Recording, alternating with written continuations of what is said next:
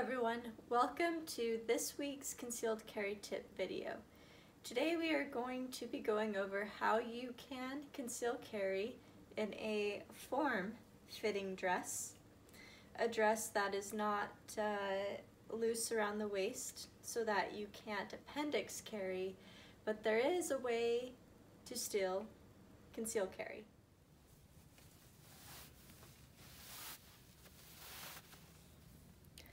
As you can see, I am wearing a thigh holster. This holster is embedded in spandex shorts. Now, the main reason I would recommend a thigh holster that is attached or sewn into spandex shorts over more of a garter style holster is that these are not going to be falling off of me when I'm walking around. A garter style holster, a holster that will just be wrapped around your thigh, there's a chance that that holster might fall off your leg, especially with a lot of movement and walking around.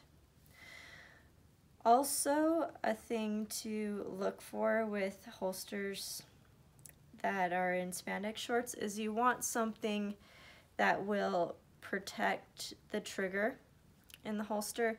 These already have material sewn into the holster.